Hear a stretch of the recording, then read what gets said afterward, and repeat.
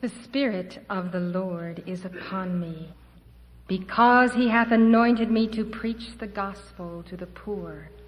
He hath sent me to heal the brokenhearted, to preach deliverance to the captives and recovering of sight to the blind, to set at liberty them that are bruised, to preach the acceptable year of the Lord.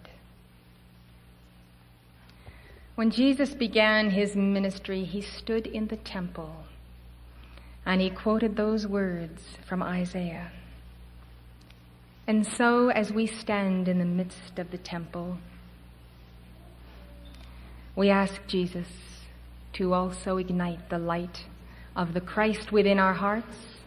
We bid the Christ welcome into the temple of our being, and we ask that the Christ stand within that temple and anoint our souls to preach the word. We have come together this evening, and may I say good evening and welcome. We have come because we share an interest. It is in the science of the spoken word. It is the ageless science. It is one with the Word who said before Abraham was, I am. If we could all read Akasha, the records of all that has ever transpired on earth, we would look back to the years of Lemuria and Atlantis and to civilizations unrecorded, and we would find priests and priestesses at the altar intoning the word, which they also understood to be the Logos, the eternal Christos. Christ means anointed one. Jesus was anointed with the Holy Spirit. And so that Christ, who has manifest in us and through us from the foundations of the world, is the one who comes to anoint us by the Word, and as the communicator of the Word. I could begin my thesis with any of the world's great teachers. I could begin at any point in time and space, whether with Krishna or Confucius or Lao Tzu or Buddha or Mohammed. And I could begin with the Word whom John proclaimed. The Word was made flesh and dwelt among us. In the beginning was the Word, and the Word was with God, and the Word was God. It is not a coincidence that Christ, out of the Greek, comes out of logos and means word. Word with a capital letter tells us the function of our own real self as the communicator of reality. I would like to talk to you this evening about my experiences with the Word, my searchings of scriptures at East and West for the confirmation of the Word. But I think it all began when I was a little child, and then later when I was in high school and later in college. I had 3 key experiences in which God revealed His Word to me. And these experiences were frightening experiences because I came so close to the sacred fire that is God. Our God is a consuming fire. It was in a moment of communing with God and calling upon God, a moment of great need, that I cried out to Him and I asked Him to respond and to deliver unto me the answer to my call. And on 3 occasions I can remember, out of my desiring and my contact with the Lord's Spirit, I called for a manifestation, and within the hour, the manifestation was met. It was a simple, mundane request. I was somewhere in the middle of the United States and I needed to get to the other coast quickly. It was an emergency, and I said, God, you get me there. And I no sooner walked out of my dorm that there was a man standing there saying, does anyone want to go to New Jersey? And I said, I do.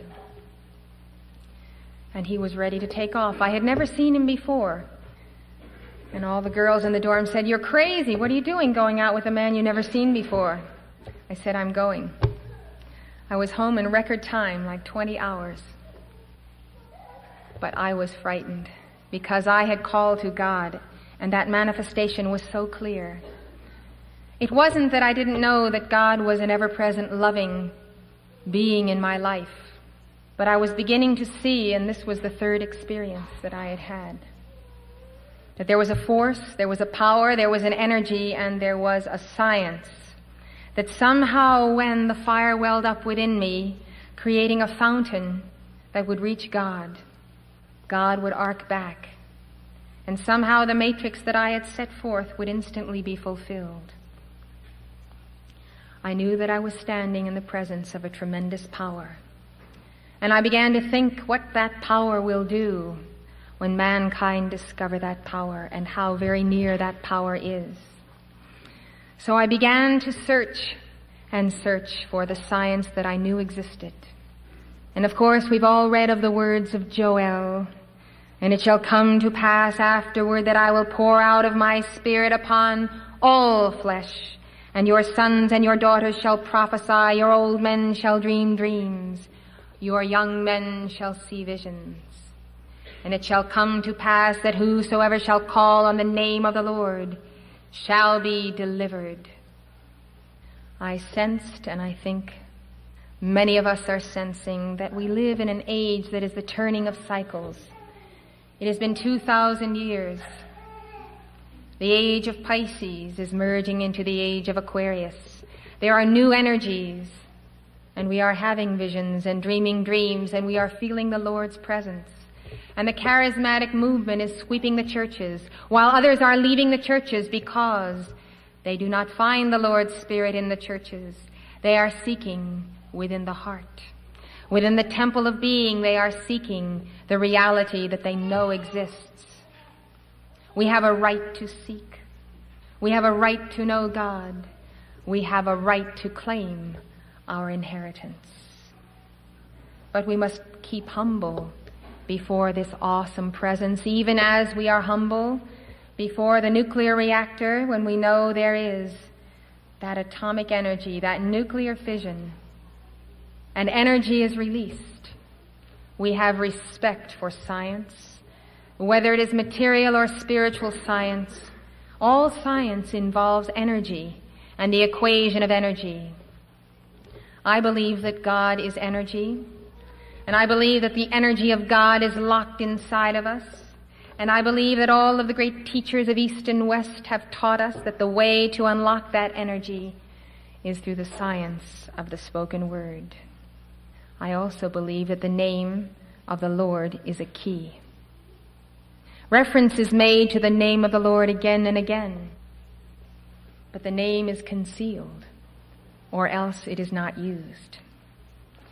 The only place that I could find in all of Scripture where the Lord reveals His name and says, "This is my name," is in Exodus 3:14.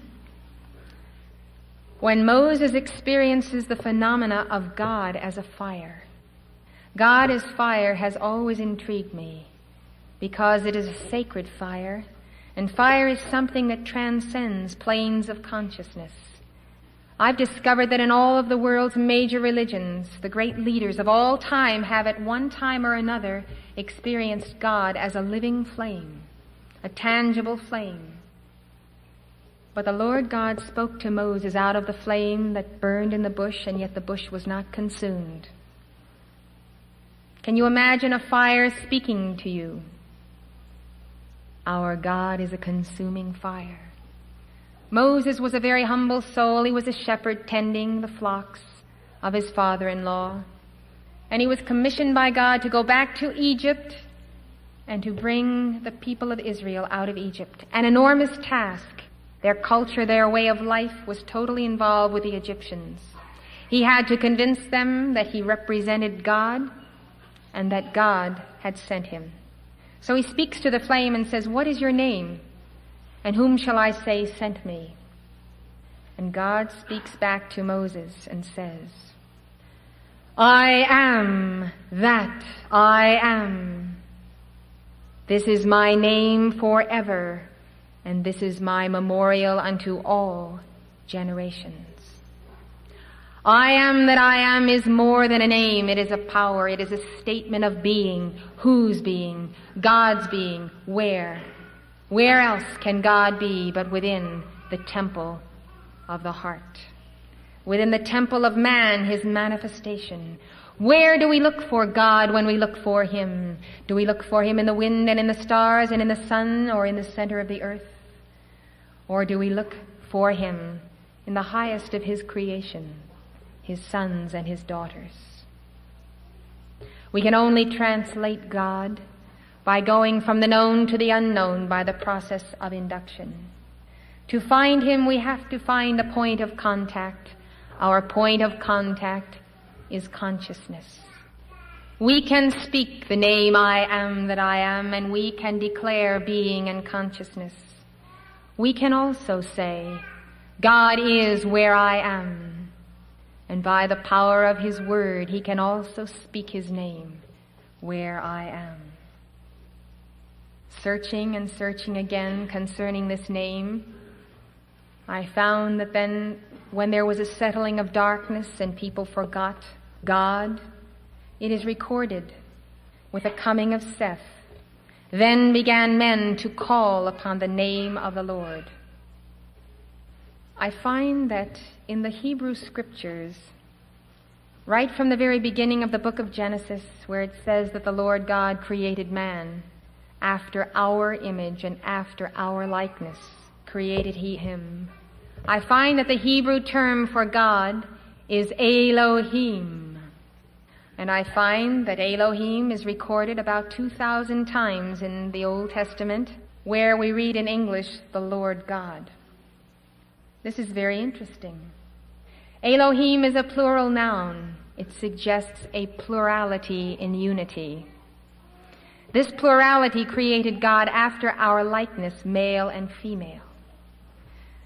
We experience then the polarity of the masculine and feminine action of the universe, the passive and the active, the Alpha and Omega who come forward in the first chapter of the book of Revelation. Why is this name omitted, and why are we not allowed to experience God as a plurality? Is there a danger that we might come to understand that the declaration of being and the affirmation of God's being is in his heavenly hosts, in his emissaries, in archangels and angels and seraphim and cherubim, and all of the key figures who move in and out of the Old and New Testament, walking and talking with Abraham, with Lot, coming to the prophets, speaking to them, coming to Mary in the figure of Gabriel, coming in the figure of Archangel Michael, coming as the two men in white apparel. When we start counting up, all kinds of visitations occur whereby we suddenly realize that God in all of his wondrous manifestations as the heavenly hosts, as that which we call the mystical body of Christ, is actually a plurality and unity.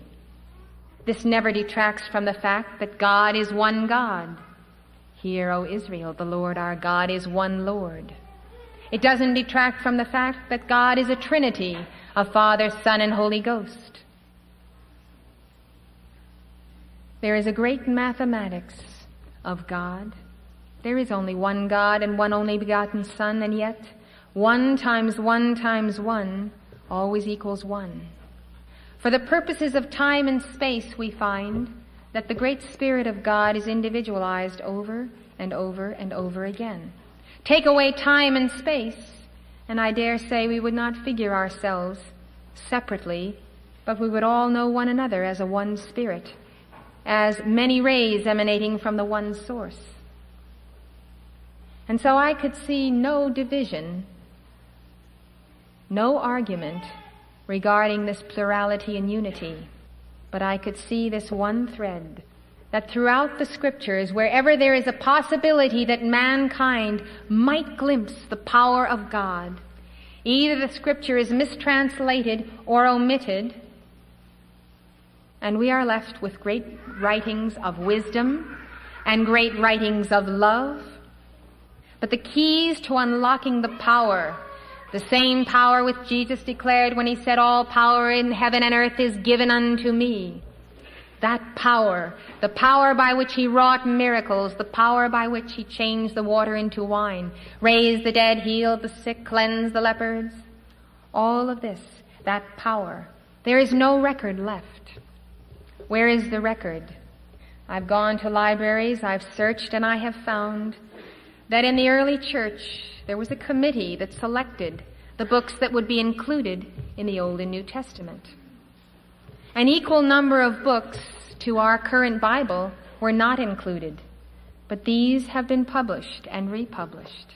They're called the lost books of the Bible and the forgotten books of Eden. Many of these books were manuscripts that were available to the Apostle Paul. And some of the teachings of Paul actually reflect, almost word for word, these early manuscripts. Many things come to light in these manuscripts. But one thing I noticed in the last part of the book of Revelation, and if you will recall, the book of Revelation is introduced as a message that is from Jesus the Christ, sent and signified by his angel and delivered to John, who was the closest disciple of Christ, while John was on the Isle of Patmos. It is considered that is where he received that revelation. And so the book of Revelation was written down exactly as the angel dictated it to John, as it came from Jesus. Well, this is understandable considering the closeness of John and Jesus and the exalted state of his consciousness. But there's something very peculiar at the end of that book. It says that whoever will change one word of that book of Revelation, his name shall be stricken from the book of life. I thought to myself, who would ever change the scriptures in the first place? Who would ever tamper with Holy Writ? Jesus must have known that there were those who would tamper, else he would not have written the warning, because he wanted to be certain that we would have that book of Revelation. It's the greatest mystical writing for this age of Aquarius. It shows us step by step the path of initiation, which each one of us individually are destined to walk when, by free will, we elect to do so. Well, I began to think when I saw all of the books that were omitted, and I began to think when I considered the writings of Origen of Alexandria burned, anathematized by the Eastern Church, by Theodora and Justinian. I began to think the scripture may well have been tampered with. And we may have to piece together the power aspect of what has been delivered by the prophets, the patriarchs, the great teachers, as well as Jesus and the apostles, by something more than what is there, by the Lord's Spirit, by inspiration, by the pouring out of that Spirit upon all flesh, which Joel prophesied, and also by the action of the law that is written in our inward parts. The Lord God, in other words, the Elohim, spoke to Jeremiah saying, I will write my law in their inward parts. God wanted to be certain that we would not lose sight of his teaching, and he didn't trust that the word would get to us without being tampered with. So he wrote it in our inward parts. Where did he write it? In atoms and molecules and cells? All you have to do is look at microscopic life. Look at the being of man. Look at that functioning of life. And you see the laws of God written there. But we must go to the laboratory to define those laws, to set them forth, to examine, to discover. Wonder of wonders.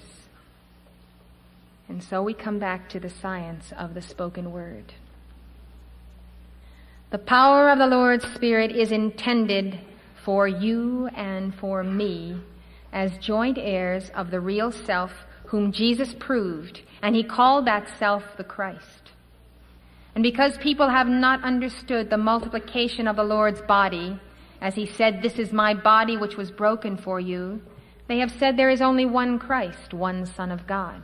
This is true in eternity, but in time and space, that sacred Trinity of Father, Son, and Holy Spirit becomes the spark, the threefold spark that burns upon the altar of our hearts. And this energy, this God, this flame, this consuming fire becomes the foundation of the science of the spoken word. And we find that in that consciousness of Christ, we can prove the laws that he proved as he intended that we should do. How do we know he intended it? It's very interesting.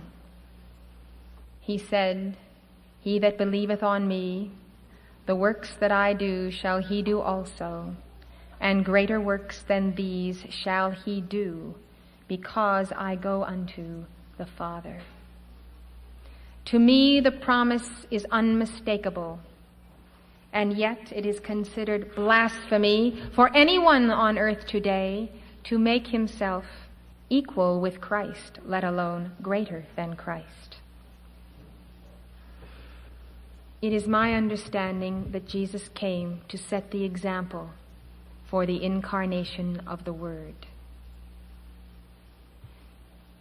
I believe that if we accept him as the Word, that he releases this flame, ignites the flame within us, and we individually experience the second coming, and we are born again because he is one with the Father, and because we now experience that same Word, that same anointing that he knew. As we walk with him hand in hand, the fire of our heart, the fire of his heart, can work his works, and by his grace, and only by his grace, we together can do those greater things. Let us consider then this action of the Word by which he performed all works, and by which he bid us to go and do likewise. It is written that Christ cast out spirits with his Word. Jesus had tremendous power in his Word, and he derived that power from the Father and the Son and the Holy Spirit. He drew it forth from his heart center. Catholics have long referred to the Sacred Heart of Jesus, or the Sacred Heart of Mary. The heart is the heart chakra. It is known by Hindus. It is known by all who meditate to be the center of that burning. It is a burning energy. It is the burning love of God that the disciples knew when they met their Lord on the road to Emmaus. Did our hearts not burn within us? In the chamber of the heart is an altar, and our own real self presides at that altar as the priest, the minister, the rabbi.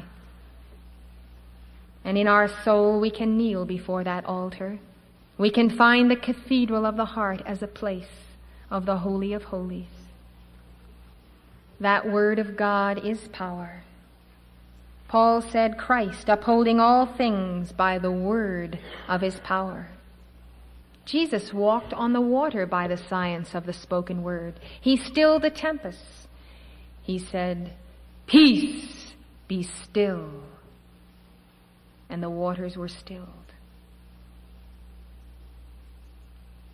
I don't think that we should consider that the age of miracles is past, but that the age of miracles is fulfilled in science. We should consider that Jesus was the greatest nuclear physicist, the greatest alchemist that we have known in our recorded history. He mastered all energies, all flow of life forces. He mastered time and space. He ascended into that white cloud, the white fire core of the atom of his own self. Hence we call him an ascended master, and we call all who have done the same ascended masters. We say that because he commanded us to do likewise, and because he said, "Before Abraham was, I am," that there have been many sons and daughters who have proved that oneness with God, mastered time and space, both before and after the advent of Jesus. It is written that Enoch walked with God, and he was not, for God took him. I believe that that is another record of one who ascended through that mastery of time and space. And Elijah was caught up into a chariot of fire, and Buddha's disciples saw him taken up. And we have the acknowledgement of the Assumption of Mary, the mother, and even John the Revelator of his ascension. All of this by the power of the Word. Paul said that Christ loved the church and gave himself for it, that he might sanctify and cleanse it with a washing of water by the word. The washing of water by the word is an amazing concept if you meditate upon that in your own heart, sitting under your own vine and fig tree, under your own source of communion with God. First of all, the church always figures as the bride of Christ. And we are told that we are the temple of the living God, and therefore we can consider ourselves to be the church. Christ loves us because we are really the church. Organizations, temples made with hands, doctrine and dogma, these are not the church. The church is only alive when people are living kindled flames. The church is a white cube. It's the philosopher's stone. The church is consciousness. The washing of the water by the word to me means an alchemical action whereby the waters of our consciousness are cleansed as we invoke the word and as we through the word invoke the sacred fire. That sacred fire is a baptism which we're all waiting for if we remember the words of John the Baptist. He said, "One cometh after me, whose shoes I am not worthy to unlatch. He shall baptize you with the Holy Ghost and with fire." Always returning to that fire. Fire over and over again.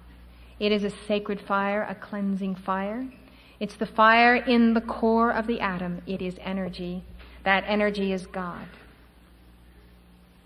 God didn't walk into the office of a scientist, of Edison, or anyone else.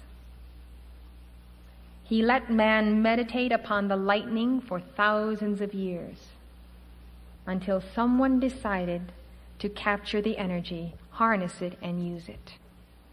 Could it be that he expects us to do the same?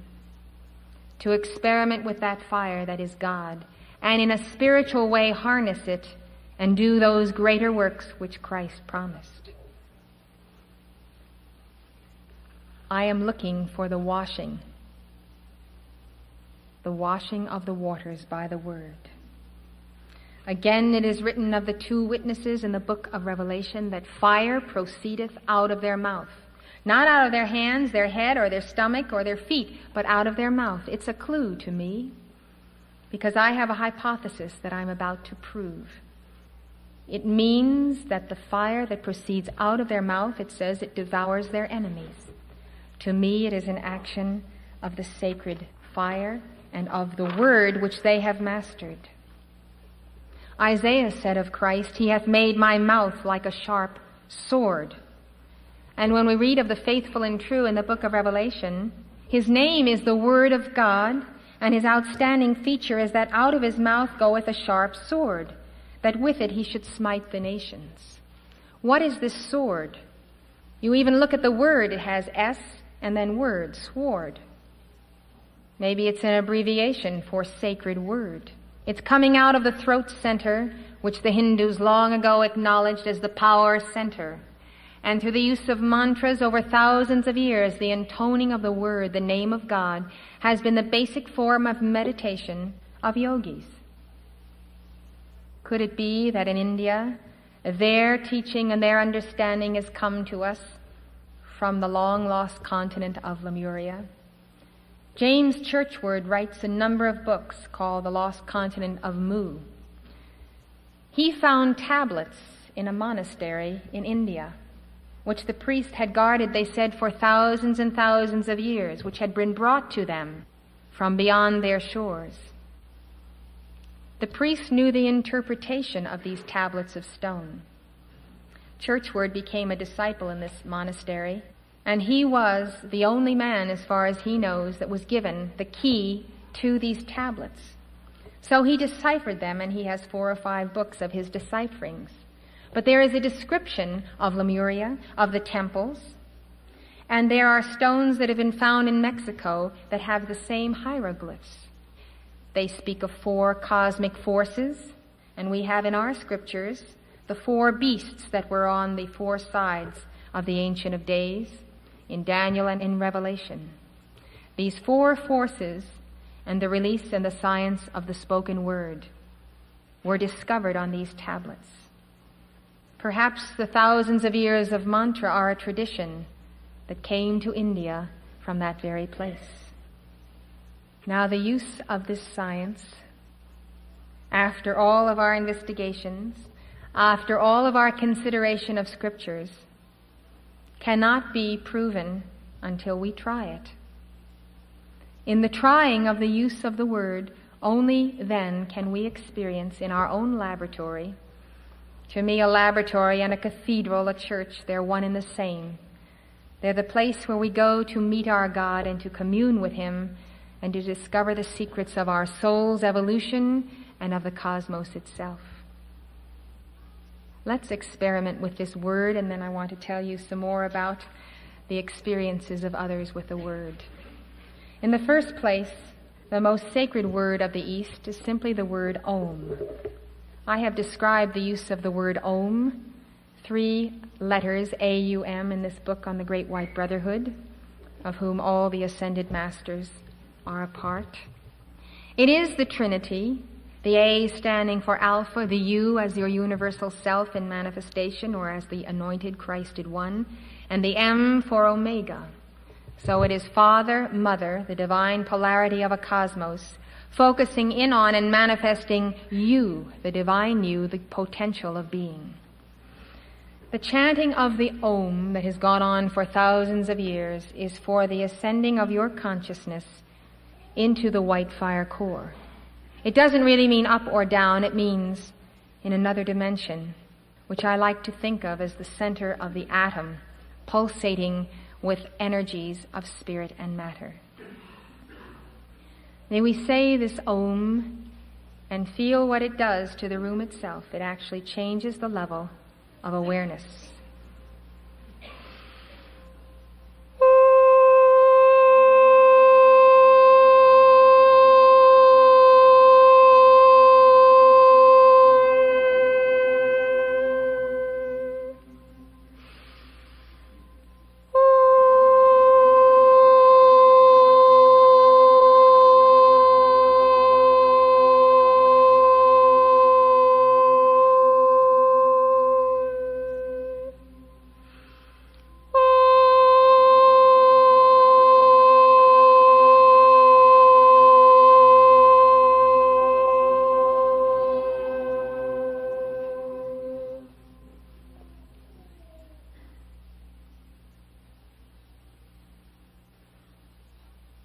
If Om is the name of God, then why did He reveal His name to Moses as I am that I am? That's quite a question, and I thought it must be a question of energy. So I pursued it on that basis.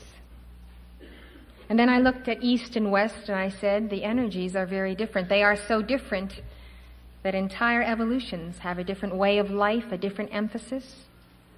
And they say East is East and West is West, and never the two shall meet.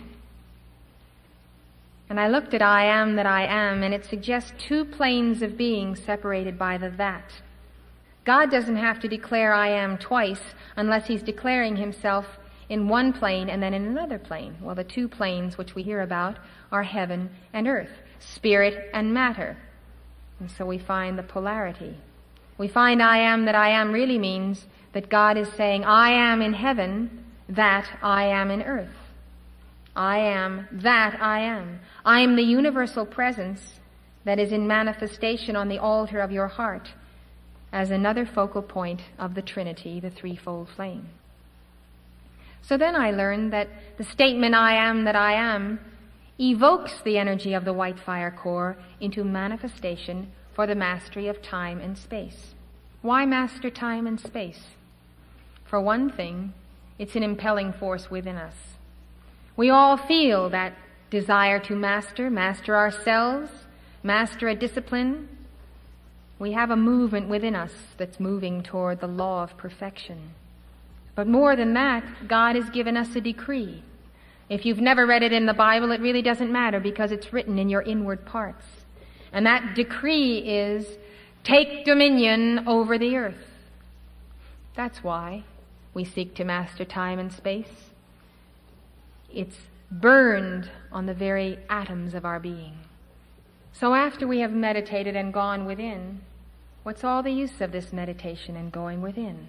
It's so that we can come out again and master time and space. So for the going in, we give the chant Om. For the coming out, we declare God's being, as in heaven, so on earth, as above, so below. Thy kingdom come on earth as it is in heaven. We find then the path of the West, the mastery of matter. The path of the East, the mastery of the spirit. If you've traveled in the East, especially in India, you find people are very little concerned with outer accoutrements. A simple loincloth, barefoot. The people are concerned with things beyond, with the past life, the future life, with reincarnation and karma, with the gurus. And not until Western civilization transported itself to India do we have the beginning of the change. In the United States, we have developed the highest civilization, technology, in the mastery of matter anywhere in the world. If this is materialism, that is, if it is the mastery of matter without the flame, it is a dead end. But if it is materialization or mater realization, then it is the science of mater, the science of the mother.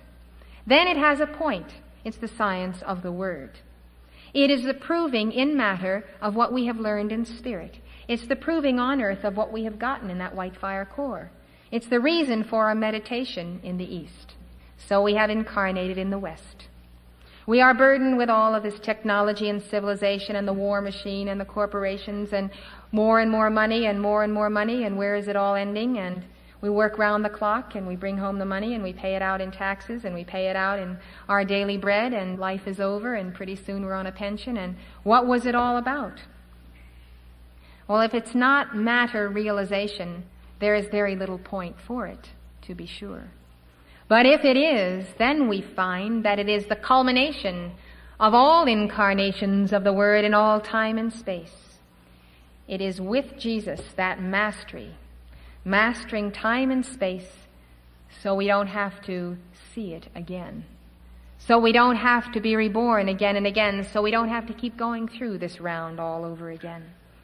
So we can finally ascend into that white cloud that is the white fire core of the atom. And so we have a purpose to all this technology, all this science, all this matter realization. It is endowing matter with the flame. That becomes the purpose of living. And in order to do that, we have the key.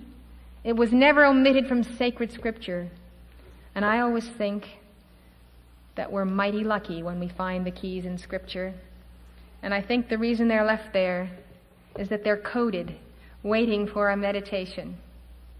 I think the ones who tampered with scripture didn't realize what they left in the scripture.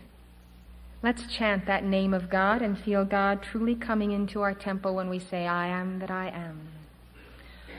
I am that I am. I am that I am. I am that I am.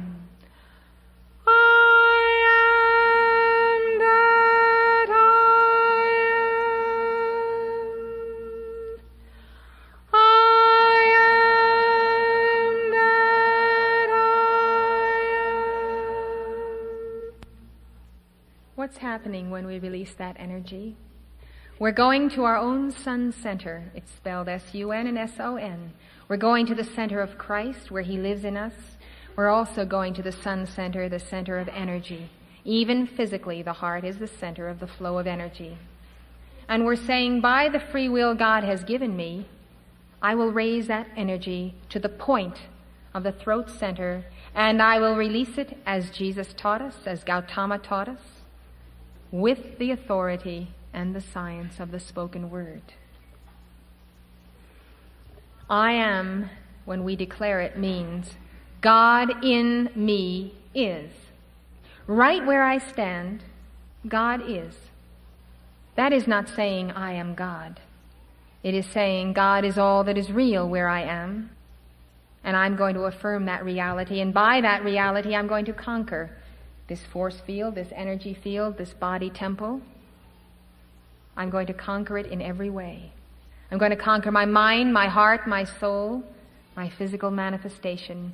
And I'm going to use this energy field, this body temple, to glorify that fire, that sacred fire, and to serve that fire in every other energy field that we call sons and daughters of God. There's a very interesting mantra that we give, and it invokes the fire of the Holy Ghost as the fire that is a violet flame. The violet flame has been revealed to many people in this age. Some of you have heard of the Master Saint Germain, and he released the violet flame a number of decades ago. But I've talked to people who were Catholics who told me that when they kneeled at the altar, they saw the violet flame after many days of prayer. And I've talked to young people who've gone into the mountains fasting and praying. And I said to them, what did you see after you fasted for a week? They said, among other things, I saw a violet light. And then I've talked to people who've taken drugs, and they've also told me they've seen a violet light or a violet flame or sometimes violet flowers.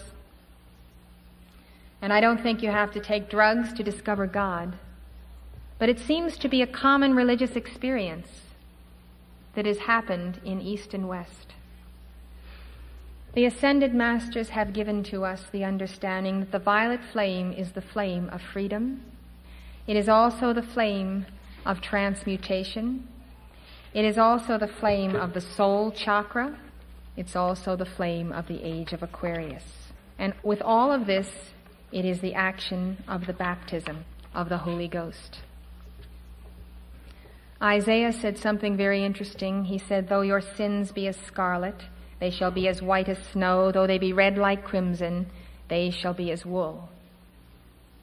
Well, many of us have believed for centuries that Christ has the power to forgive sin. And we can understand that statement right there and end it. Or we can ask further, how can I get more of this fire? How can I get more of this baptism? How can I get this forgiveness?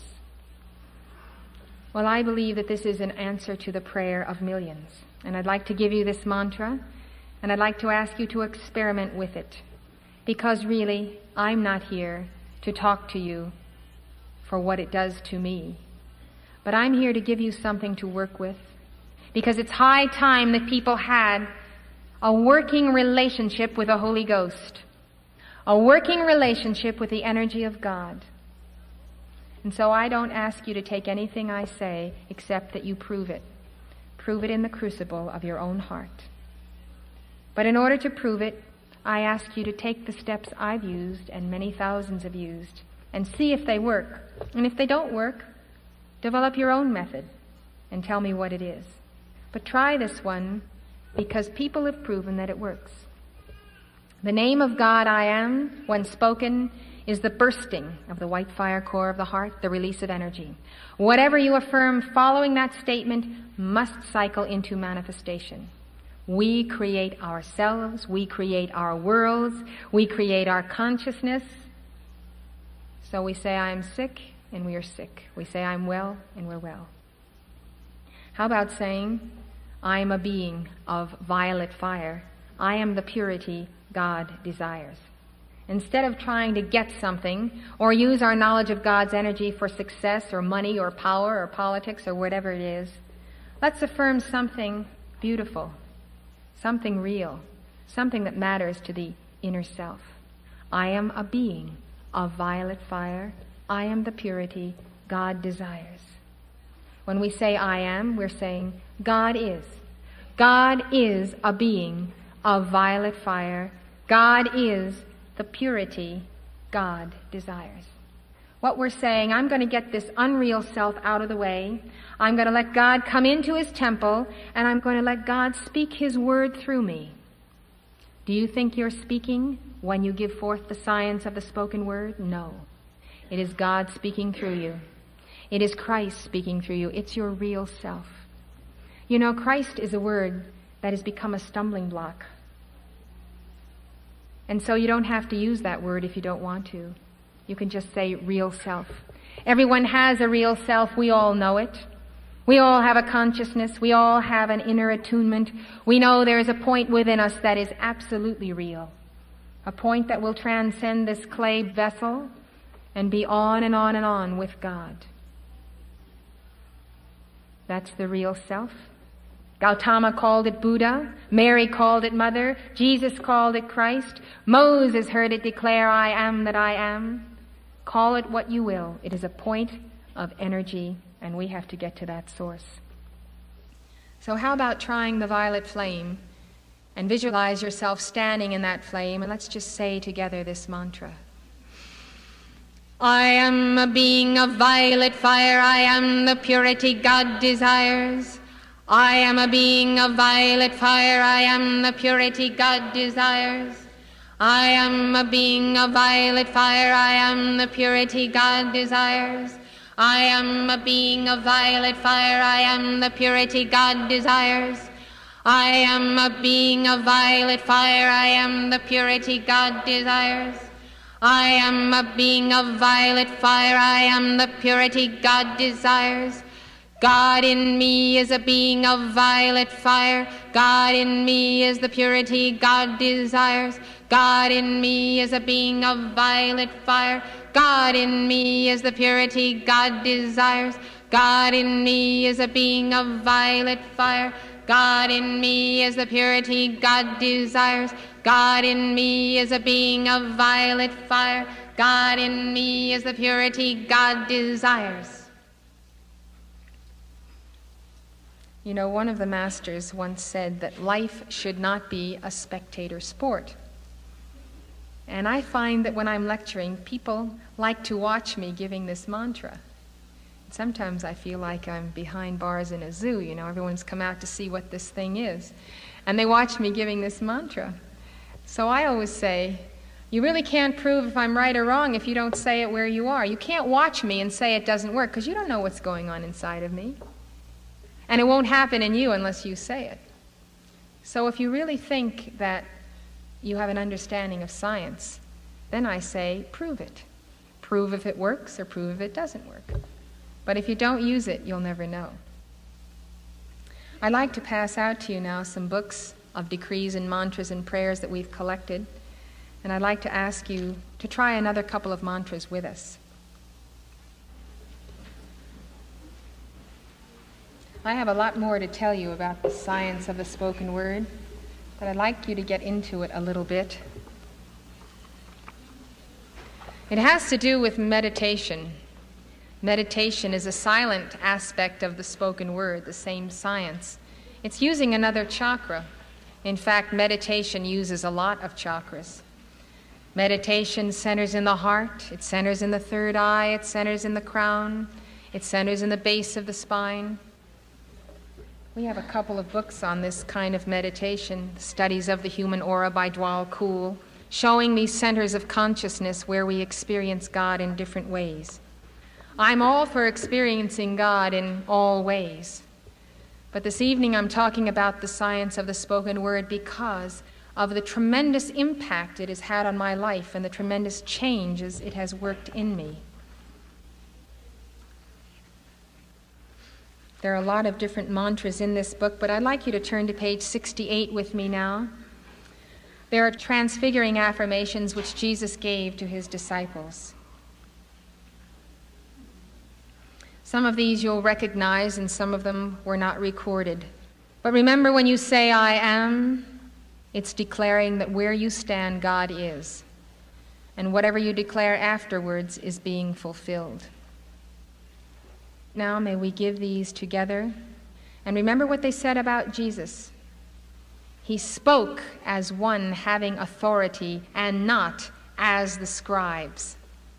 The scribes in their academics, in their intellectual mindedness.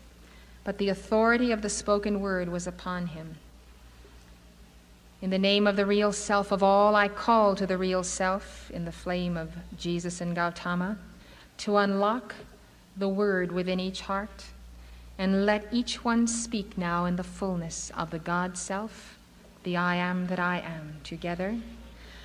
I am that I am. I am the open door which no man can shut. I am the light which lighteth every man that cometh into the world. I am the way. I am the truth. I am the life. I am the resurrection. I am the ascension in the light.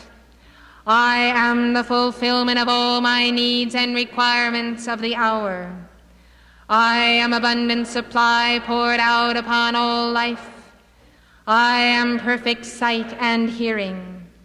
I am the manifest perfection of being. I am the illimitable light of God made manifest everywhere. I am the light of the Holy of Holies. I am a son of God. I am the light in the holy mountain of God. With words such as these and similar words, Christ anchored his miracles in the physical plane. They were already manifest in the heaven of his consciousness. He already knew the perfection of those whom he healed. He already saw their wholeness. He had to bring it out in the physical plane. We can think about things, we can feel things, we can experience them somewhere in consciousness. But to rearrange atoms and molecules, we must use the center of authority. It is the seat of that science, whereby the Word becomes flesh. And until the Word becomes flesh, the light shone in the darkness comprehended it not. And so until your life is transformed and people can see the action of the Word, they don't really understand God. Until Jesus came, they didn't know or understand his laws. On the opposite page, there's another decree to the violet flame, page 69. It's a good mantra to memorize. And the preamble, which seems long, actually is an addressing of the heavenly hosts. These are the cloud of witnesses, or what you might call the mystical body of Christ. And they are names of beings who, with Christ and with Buddha, have confirmed this violet light throughout a cosmos. Let's try the mantra by itself and see if we can get into the swing of the giving of the mantras. You know, when you give a mantra, you take a deep breath, you use the diaphragm, and then we're reminded of the breath that is spoken of in the book of Genesis when the Lord God breathed into man's nostrils the breath of life and man became a living soul. If you've ever seen a baby born, you've seen that waxen figure, white, almost bluish, and you see the first breath, and you notice that the pink area comes out from the heart and expands. You are watching the kindling by the Holy Spirit of the flame on the altar of the heart, and the inbreathing of the Holy Spirit. The masters call it the sacred fire breath. Your breath itself is an aspect of the Holy Spirit. When you use the breath with reverence, it gives a flow to your decree. You know with your breath you can save life, and without breath we lose life. So if you'll take a deep breath and let this sacred fire breath of God flow through you, this is also an action of the Word. I am the violet flame in action in me now. I am the violet flame, to light alone I bow. I am the violet flame in mighty cosmic power. I am the light of God shining every hour. I am the violet flame blazing like a sun. I am God's sacred power freeing everyone. I am the violet flame in action in me now. I am the violet flame, to light alone I bow. I am the violet flame in mighty cosmic power. I am the light of God shining every hour. I am the violet flame blazing like a sun. I am God's sacred power freeing everyone. I am the violet flame in action in me now. I am the violet flame, to light alone I bow. I am the violet flame in mighty cosmic power. I am the light shining every hour. I am the violet flame blazing like a sun. I am God's sacred power freeing everyone. Now see a flame burning in your heart and visualize it with your eye, your third eye, your inner vision. Visualize it as violet light. And as you give the decree, watch it expand. It will expand to fill your temple, fill your aura, until you really are that being of violet fire. Let's try it again. I am the violet flame in action in me now. I am the violet flame to light alone I bow. I am the violet flame in mighty cosmic power. I am the light of God shining every hour. I am the violet flame blazing like the sun. I am God's sacred power freeing everyone. I am the violet flame in action in me now. I am the violet flame to light alone I bow. I am the violet in action. I am the light of God shining every hour. I am the violet flame blazing like the sun. I am God's sacred power freeing everyone. I am the violet flame in action in me now. I am the violet flame to light alone I bow. I am the violet in mighty cosmic power. I am the light of God shining every hour. I am the violet flame blazing like the sun. I am God's sacred power freeing everyone.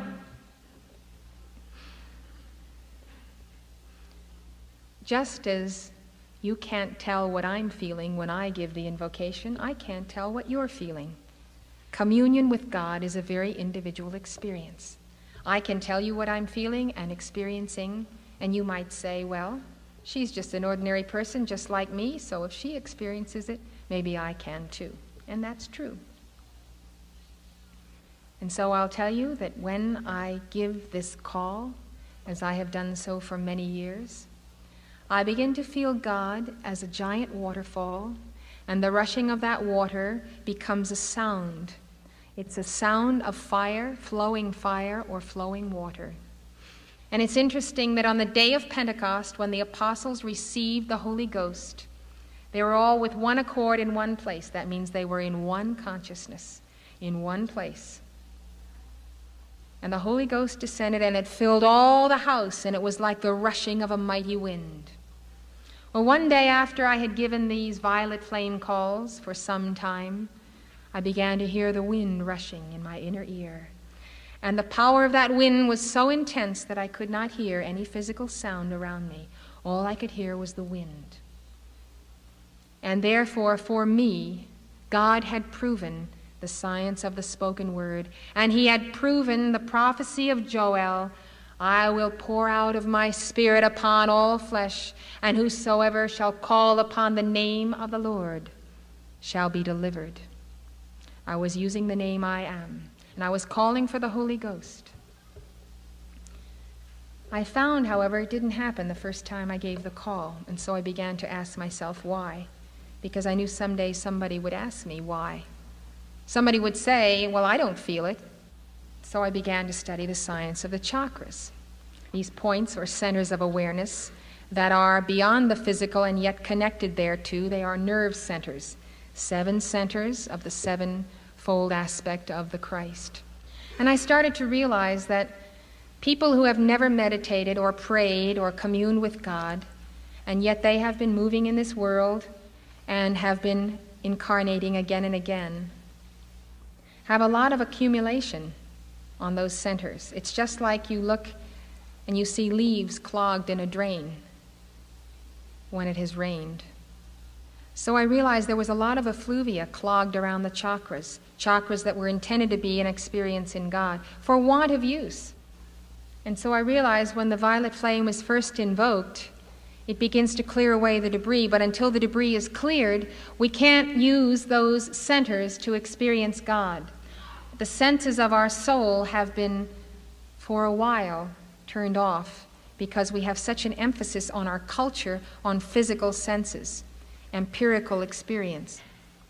So I realized that just because we suddenly call on the name of the Lord after several thousand years of wandering around down here doesn't mean to say that he's suddenly going to shoot back the fire of the Holy Ghost. It takes patience, it takes proving, it takes experimentation in that chamber of the heart. It takes faith. It takes belief. Every scientist has to have faith in the hypothesis that he's proving, or he wouldn't even start. Faith that there's a law that exists somewhere, and by persistent effort we're going to prove that law.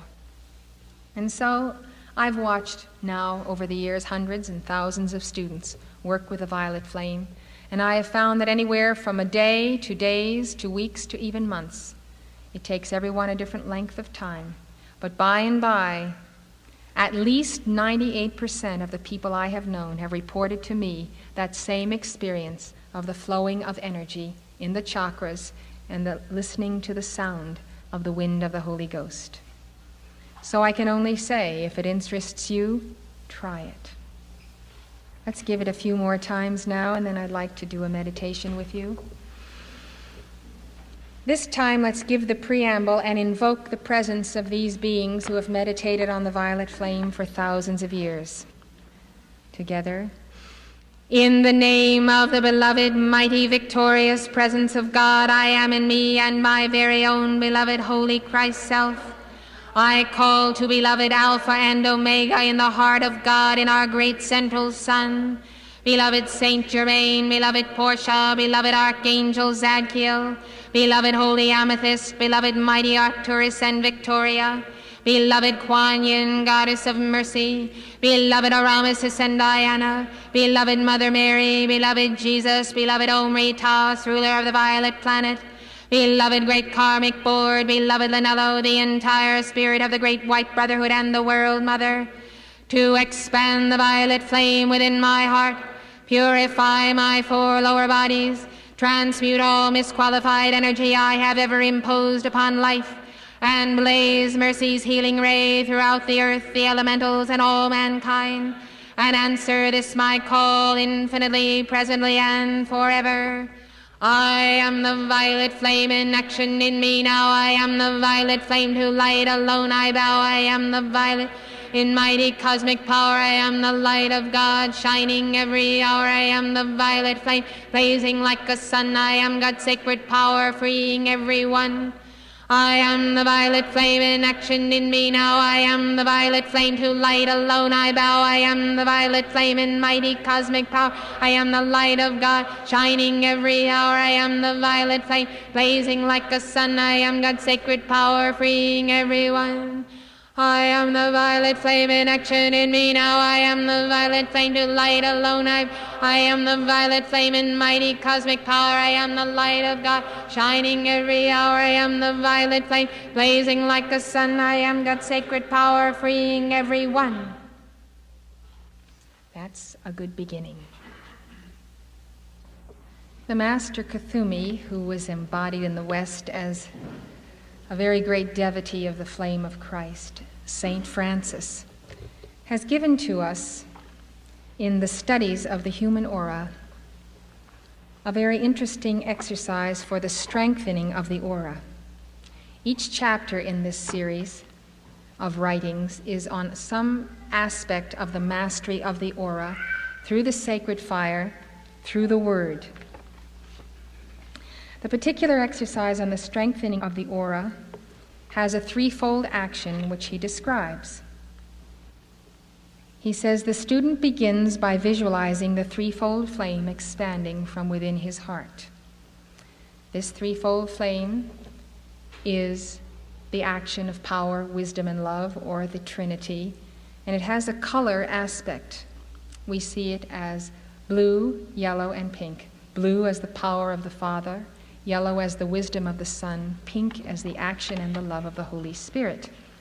When you think of it inside of yourself, you can see it expanding in your temple, and you can see it like a flame of blue as energy coming in, drawing from your left hand, on the altar as the yellow, extending through the right hand as love.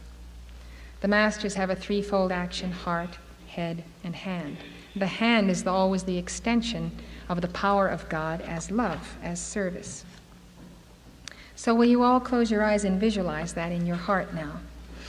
See a blue fire on your left, a yellow fire in the center, a pink fire on your right. He then seals himself and his consciousness, Kuthumi says, in a globe of white fire. How do you do this? You say, in the name of the Christ, my own real self, in the name of the I am that I am, I call forth the white light for the sealing of my aura. Now visualize from your heart center an expansion of white light that fills your aura like an ovoid, an egg-shaped light. It goes beneath your feet, above your head, until you are seated now in an action of white fire, and all you see is this white light and the threefold flame pulsing upon your altar. Forget about the self that is physical. Let all your energies flow to your heart. Experience yourself as the flame and God as the flame. Then Kuthumi says, and when he is set, he proceeds to recite the following words with utter humility and devotion. These following words have been reprinted for you on page 68 of your Decrees Fiats book, so we'll have the light turned on. While you hold your visualization, turn to page 68 and feel this action of the sacred fire flow through your spoken word.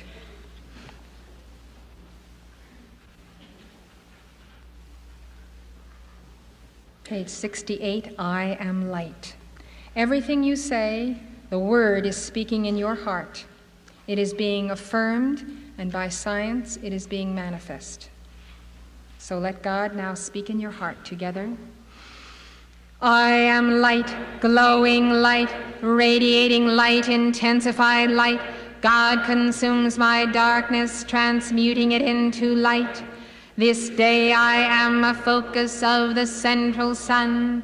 Flowing through me is a crystal river, a living fountain of light that can never be qualified by human thought and feeling.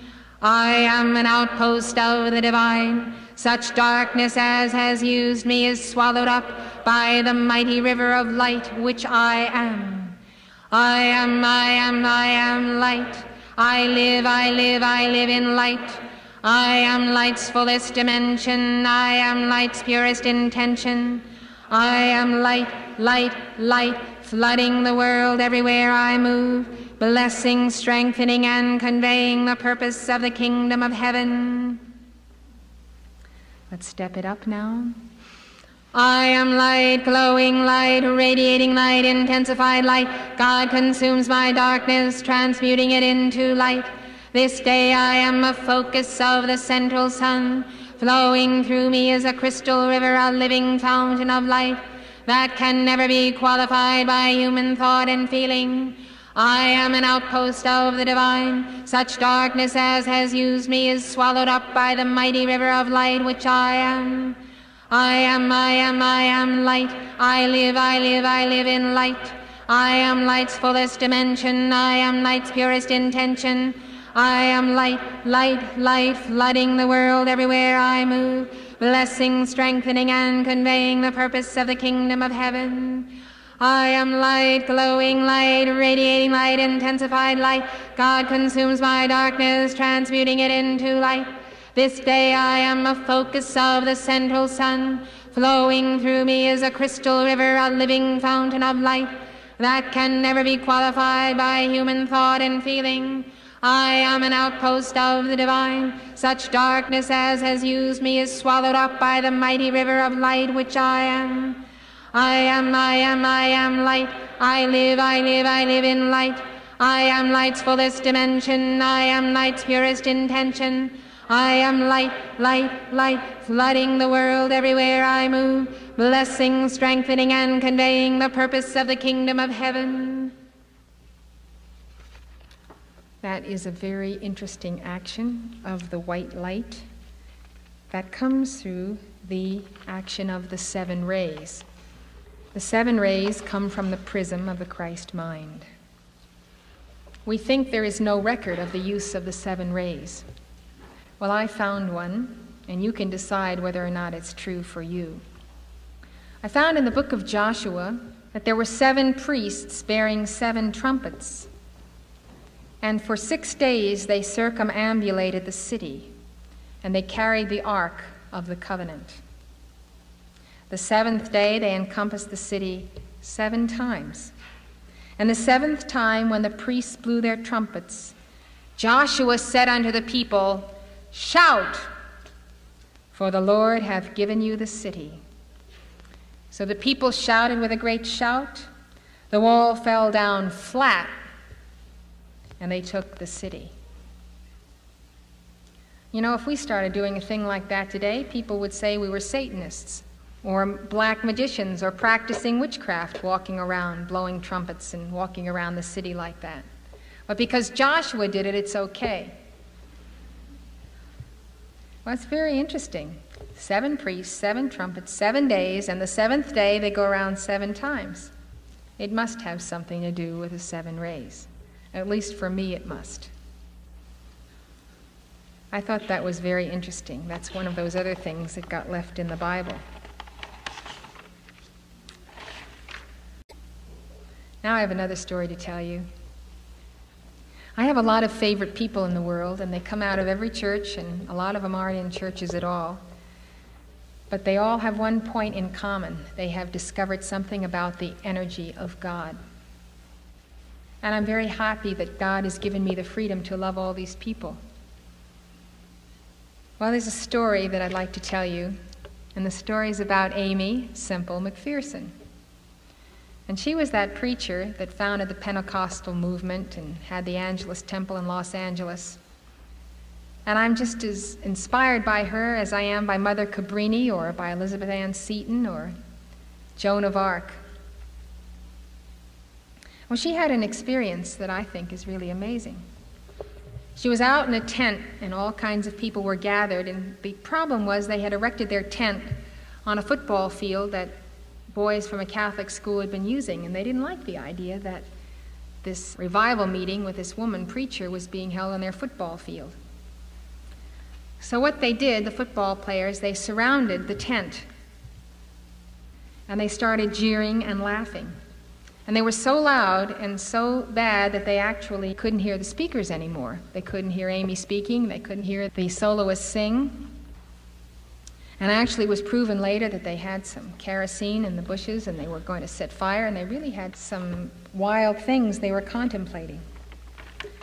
So Amy records in her book that she writes about her life that she was really despondent. So she had everybody sing hymns, and they sang hymns and they sang hymns, and pretty soon they were singing hymns until there was nothing else to do, because every time they stopped they would hear the jeering and they couldn't carry on the meeting. So she sat down and she said, "Oh Lord, what shall I do?" We've all said that sometimes. Well, we don't always expect to hear an answer. Well, she heard an answer. Kind of startled her. And the Spirit of God spoke from within her and said, "Begin praising me out loud. For the joy of the Lord is your strength." So she spoke back to the voice and she said, "But Lord, how can I praise thee when I don't feel like it? When I feel like running away, how can I praise thee?" And here's what the Spirit said back to her. "Do you praise me because you feel like it, or because I am worthy?" It's a very interesting question. Of course, she answered, "Because you are worthy." And so she started in a small little meek voice. "Bless the Lord, hallelujah, glory to Jesus." And she started off, and she found other people were answering, "Amen, glory, glory, praise the Lord, O my soul, and all that is within me, praise his holy name." Well, she started and she kept on, and she started building momentum until, just as we're speaking, God in her was actually the word and the spoken word and the fiat. And she said she looked up, and she must have seen with her inner sight. And some of you may or may not believe in a vision like this, but it can be described as a subjective or an objective awareness. Maybe she was seeing her own subconscious, maybe she was seeing the collective unconscious. But anyway, what she describes is a ring of demons that were surrounding the tent with bat-like wings interlocking. And she said every time she said, "Praise the Lord, praise Jesus," the demons would go back. Until finally, with all the congregation repeating this, they disappeared. And she looked again and she saw angels robed in white, and each time she would give the affirmation, "Praise the Lord, praise Jesus," these angels would advance. And they kept on advancing. Well, at the conclusion of this period, the football players were silenced. She went on to give her sermon, and you know, she was noted for speaking in the Holy Spirit and speaking in tongues. And she was noted for healings, and she would call people to the altar, and they would receive the gift of the Holy Spirit, and they would speak in tongues, and they would be healed. So what happened was, after she delivered her sermon, even the football players came to the altar to receive the Lord Christ. Now, to me, that's an experience in the science of the spoken word. And it leads me to something that I've been talking about in this book that we put together called The Science of the Spoken Word. It's something that Isaiah wrote about commanding God and about the action of that word, the command. Isaiah wrote, "Thus saith the Lord, the Holy One of Israel and his Maker, ask me of things to come concerning my sons, and concerning the work of my hands, command ye me." I was amazed when I found that in the Bible. God is actually telling us to command him. But concerning what? Concerning the work of his hands. Well, the work of God's hands involves the plane of matter, where we live. This is the world of effect. God, the first cause, we live in the effect world. So the work of his hands has to be whatever is manifest down here. So God told Isaiah, "Command ye me concerning the work of my hands." There's an association between the call and the answer. Jesus always called, and he always got an answer. He prayed to God concerning Lazarus, and then he said, "Lazarus, come forth." It's the interaction of energy. It's quite an amazing science, and you can read about it in here. It works for me. It worked for Jesus and Gautama and Mary. It's worked for everyone who's ever prayed, everyone who's ever had an answer to a prayer. I have definitions in this book of the different forms of the science of the spoken word: the prayer, the invocation, the mantra, the chant, the decree, the fiat, the affirmation, and the call.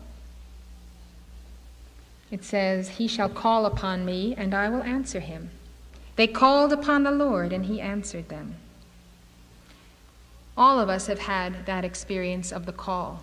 "Oh God, help me." People that don't even believe in God will say that, or they'll just say, "Oh God." But the affirmation of that word brings a response, and the more understanding we have, the more quickly it manifests. There's an interesting thing that God actually said about his word, and it's written in Isaiah. "So shall my word be that goeth forth out of my mouth. It shall not return unto me void, but it shall accomplish that which I please, and it shall prosper in the thing whereto I sent it." It shall not return unto me void. We are made in the image and likeness of God. If God's word does not return unto him void, can our word return unto us void? It is energy, it goes forth. We are told that in the day of the judgment, "By thy word shalt thou be justified, by thy word shalt thou be condemned. Every idle word that goeth forth thou shalt give account thereof." Well, I want to say one more thing, because people always ask me about vain repetition. Didn't Jesus warn us about vain repetition? Well, Lord Maitreya, some of you know him as the coming Buddha, writes in this book. He says, "Certainly the mere vain repetition of words is in itself completely ineffectual, as Jesus taught. Therefore, the wrong premise exists in the minds of those who assume that the giving of decrees is vainly repetitious. Let those who would learn God truth place their own ideas temporarily aside for a moment as I expound to those who are willing to become as little children for the purpose of receiving this instruction upon the importance of employing in the present day methods of dynamic decreeing." Jesus was speaking about the heathen. I went to Jerusalem and I saw the Wailing Wall, and I'm certain they have a right to their own form of prayer. But their prayer is in the form of going against the Wailing Wall. Now, he may not have been speaking of those rabbis. He may have been speaking of other forms of prayer that were being given. He counseled that we enter our closet. I don't think Jesus meant a coat closet. I think he meant the chamber of the heart, going within to pray, going inside into the temple of being. It's interesting that the only prayer he taught us is a command. Every word of it is a command. Have you ever thought about that? Our Father who art in heaven, hallowed be thy name. It's a command. Let your name be hallowed on earth. Hallowed be thy name. Thy kingdom come. You are telling God, you are commanding God that his kingdom or his consciousness should come on earth as it is in heaven. Thy will be done. Is it a command or isn't it? Are we begging or pleading? No, we're commanding. It's the imperative that is written. Thy will be done on earth as it is in heaven, in the plane of matter as it is in spirit. Give us this day our daily bread. Forgive us our debts as we forgive our debtors.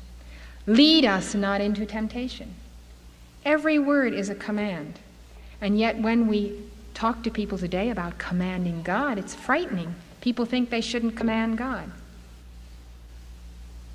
Yet he taught us to pray, to enter into the closet and give that fiat. It is a real fiat. Now I'd like to do some meditation with you. And I think the meditation will be more effective if I can get you to give one more violet flame decree. It's a meditation on the chakras. So if we can take our books once more for the last time, turn to page 16. This is a mantra of the Apostle Paul. It has a very special rhythm. Rhythm is important in the science of the spoken word. I'll give you the rhythm and ask you to join in, as it is your free will to join or not to join.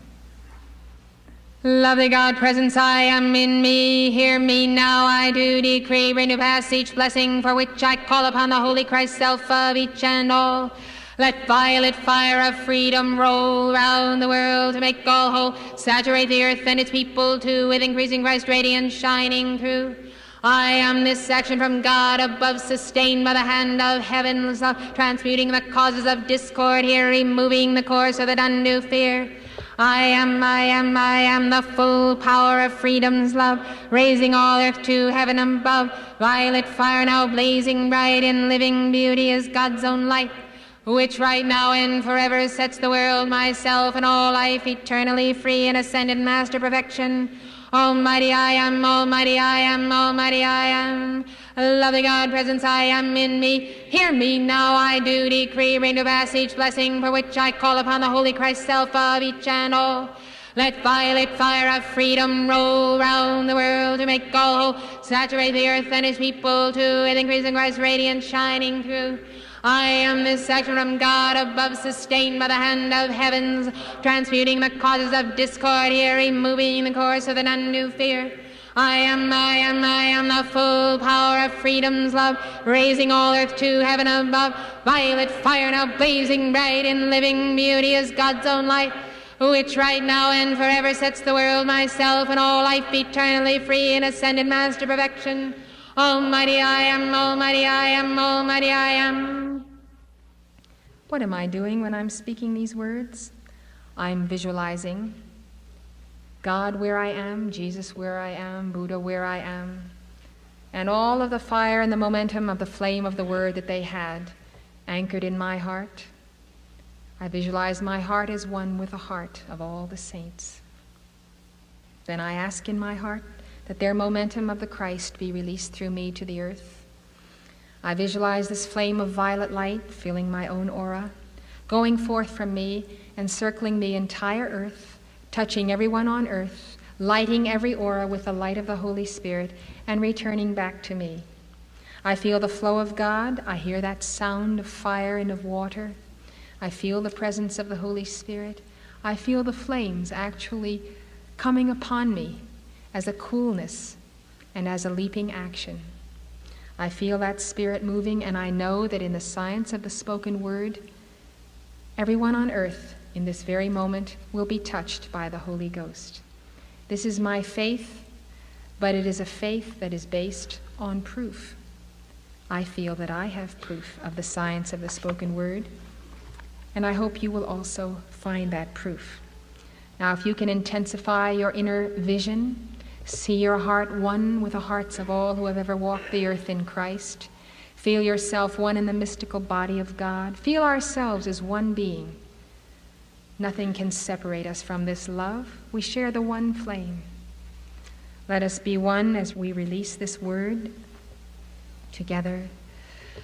Lovely God presence, I am in me. Hear me now, I do decree me to pass each blessing for which I call upon the Holy Christ self of each and all. Let violet fire of freedom roll round the world to make all whole, saturate the earth and its people too with increasing Christ radiance shining through. I am this action from God above, sustained by the hand of heavens, transmuting the causes of discord here, removing the cause of the none do fear. I am the full power of freedom's love, raising all earth to heaven above. Violet fire now blazing bright in living beauty as God's own light, which right now and forever sets the world, myself, and all life eternally free in ascended master perfection. Almighty I am, almighty I am, almighty I am. The teachers of the Far East who teach us that all mantras come out of the Om and are a manifestation of the Om, they teach us that all mantras return to the Om. And in the final analysis, there is only one word, and that is Om. All other words are the words of the one word. Well, after you've given this invocation, as I've given it probably tens of thousands, hundreds of thousands of times in my life, it becomes a single word. And I'd like to show you how these many words can become one word, so you can see how you can step up and accelerate your vibrations with the use of the word. Lovely God, I am in me, hear me now, I do decree me to pass this blessing for which I call upon the Lord of each and all. Let violet fire of freedom roll round the world to make all those saturate the people do with increase of radiance shining through. I am the time of God above the same land of the heavens, subjecting the cause of discord, removing the cause of new fear. I am the full power of freedom, so raising all the true heaven above, Father, fire, now blazing bright in living beauty is God's own light, which right now and forever this world, myself, and all life eternally free in a sin of mass perfection. Almighty I am, almighty I am, almighty I am. The energy of that intonation of the word is so intense that it actually takes the soul into a state of bliss. And the bliss is so intense that you just want to keep on letting the action of the word flow. You know, God has given us a challenge. You know what he has said? He has said, prove me. Prove me now herewith, saith the Lord of hosts, if I will not open you the windows of heaven and pour you out a blessing, that there shall not be room enough to receive it.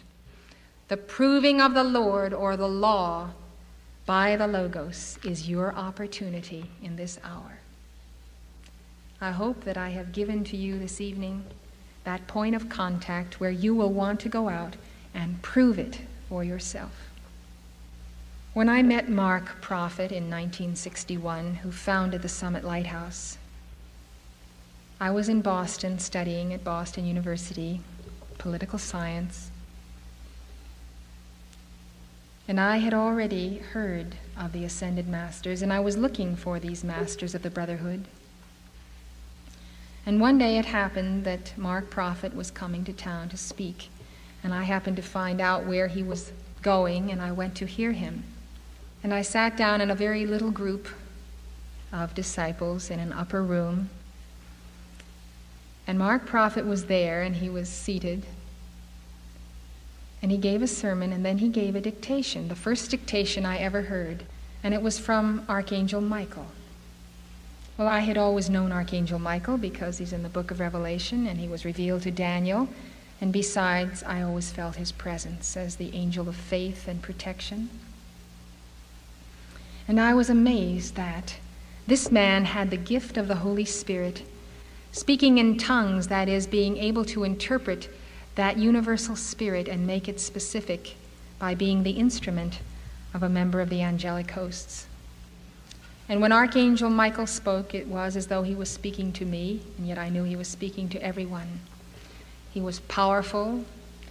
I knew the Holy Spirit was there, and I knew that the speaking in tongues that came upon the apostles, that I was watching this phenomena occur again in our time. And I realized that as people who have the gift of tongues speak in different tongues, some in the tongues of earth, some in the tongues of angels, I realized that this plurality of God as Elohim that I had come to realize was appearing throughout the Bible existed in heaven, and that many people could receive the Lord's Spirit, and this particular man was actually bringing down the Lord's Spirit in a very specific word, applicable and needed in that hour. And so I heard El Moria, an ascended master, speak to me and tell me also to go with Mark and to be trained of him and to learn of this gift of the Holy Ghost. So I followed Mark to Washington, and I was trained, and we worked together to build the Summit Lighthouse as an outpost for the masters to publish their teachings. And so all of our books, and there are many that you can look at, have come as the inspiration of this Spirit. And it's the Holy Spirit that is the entire spirit of the Great White Brotherhood. It is the fusion of all of those who have ever walked with God and ascended into His presence. It's the fusion of that consciousness which yet remains individual, so that we can identify a being of God as Gabriel, as Michael, and as others of whom we have not heard until they speak to us.